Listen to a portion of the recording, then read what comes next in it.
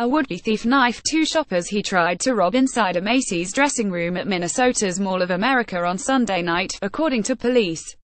The first victim walked in on the suspect pilfering his belongings, and the man pulled out a blade in the men's department around 6:45 p.m. local time in the massive Bloomington Mall, cops said. Bloomington Police Chief Jeff Potts said a family member rushed in to help and was stabbed during the struggle at the retail chain. Their injuries are not life-threatening. Adam Betcher Getty Images. The wounded victims managed to disarm the blade-wielding suspect and keep him down until police arrived for the arrest, within 2 minutes of the initial 911 call. The Star-Tribune reports one of the victims was stabbed repeatedly, while the other was pierced in the back. Just lived through the scariest experience of my life. I heard someone screaming, "He got me, he got me." I knew something was not right.